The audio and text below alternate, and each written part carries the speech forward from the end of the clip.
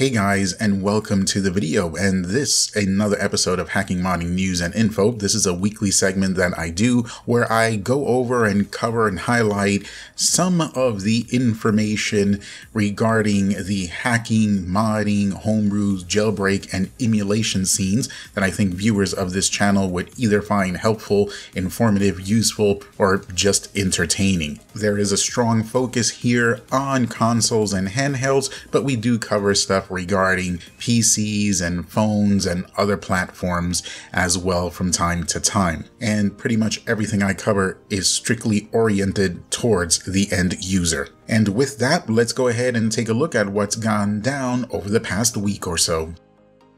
And we begin over at the PS4 scene, where first up we have a few menus that have been released by Leeful for 6.72. Some of them have been updated, and I think one or two might be new.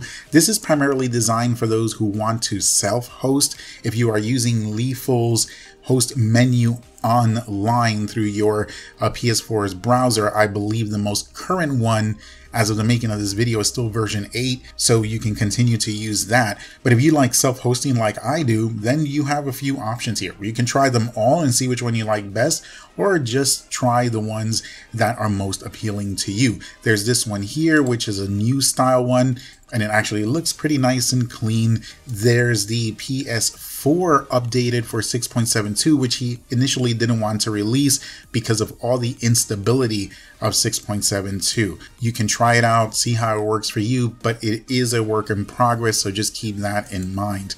But you do, again, have a few choices here. All the files you need are here. Just make sure that you read the instructions on what it is that you need to do in order to successfully self-host these. And I'm sure that no matter which of these that you use, any of them would be better than that dumpster fire host menu that I reviewed yesterday.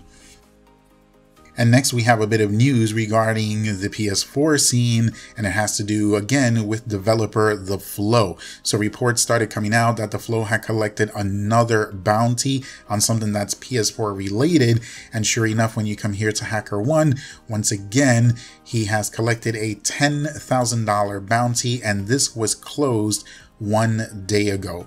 Now, when it says closed like this, it means that it is not open to the public. The last one that he did a few months ago, where he got paid out 10 grand, which is this one right here, that one has a disclosed listed right there because it is open to the public. Sony allowed it, and you're even able to go in there and download the exploit. But here, because it's closed, this one is not open to the public, so we can't see what it is. Now, some people have speculated, hey, this might be PS Vita related, but when we go here to the policy, we can see that Sony groups together PS1, PS2, PS3, the Vita, and the PSP as out of scope. These out of scope things, they're all older, all these consoles.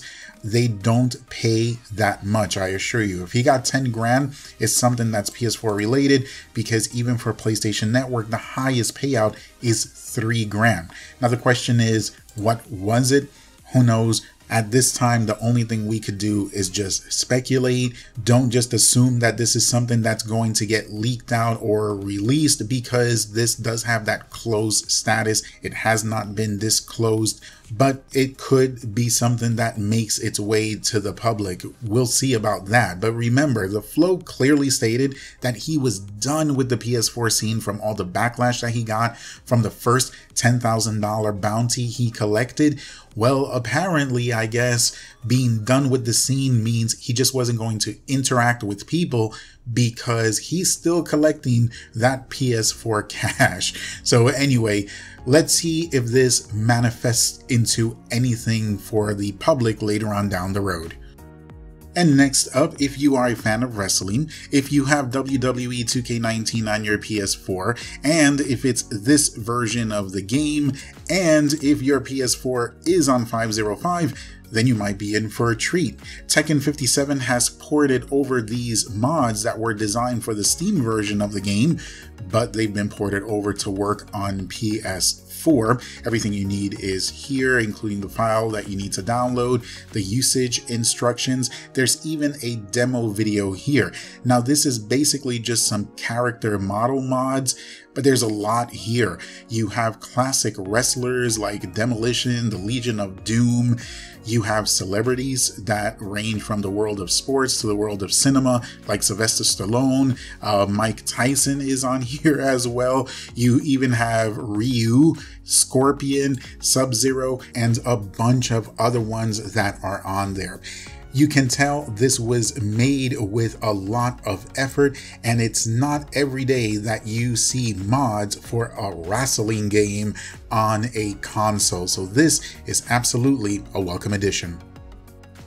And now we switch on over to the 3DS scene, where we're going to cover a couple of things here, starting with this brand new homebrew, and a pretty exciting one, especially for those of you who ever wondered what it would be like to stream your PC games onto your 3DS, which is exactly what this does. This is TinyVNC. This is version 1.0. The VNC, by the way, stands for Virtual Network Computing. It allows you to connect to a VNC server, and then you can control that device. Now you can see a screenshot here. Actually, I don't know if you can see it all that well, but you can see a PC there, and you can see that they are controlling it via the 3DS. Anyway, in this demo video here, this individual actually connects and runs CEMU, which is a Wii U emulator for the PC. So they start it up, they load Breath of the Wild through CEMU, and then they are able to play Breath of the Wild, the Wii U version, on their 3DS because it's streaming, they can control it and everything else. And it actually looks like it moves pretty good, and it looks fairly smooth. I'm thoroughly impressed. This is something I will definitely for sure try. Now, it's early, so keep in mind that of course you may run into bugs here and there, but the developer stated that they are working to improve it, which is always a plus. When you come to the GitHub page, most of all the instructions and what you need is actually in the releases page itself. So make sure you read over everything so you know how to set it all up. The files that you need are down at the bottom. This looks like it would be a lot of fun. I can't wait to try it, and it opens up a whole world of possibilities for your little modded 3DS. And the last thing we'll be covering for the 3DS is another update to Twilight Menu. I've covered this a boatload of times. This is an emulator type deal that allows you to play your backed up ROMs from various old school systems like Nintendo, old school 8-bit, 16-bit systems and handhelds, as well as Sega. And I think it even does TurboGrafx 16 now. When you go to the releases, you can see here that they've done a couple of bug fixes, as well as added a dark 3DS skin. This works on multiple platforms, so when you come here, just grab the file that pertains to your particular platform, and then you'll be set. So that's pretty much it, guys. I told you it was going to be fairly short, not a whole lot going on.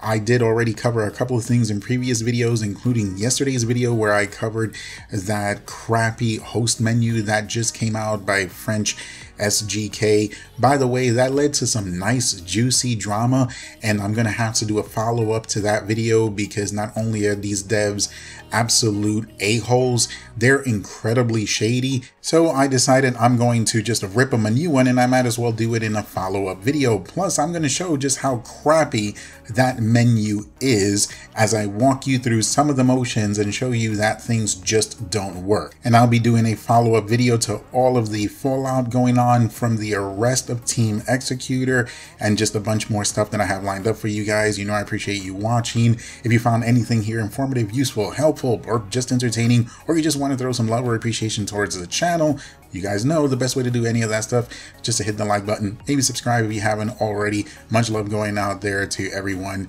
Be careful, be safe, but have fun, and we will see you on the next one.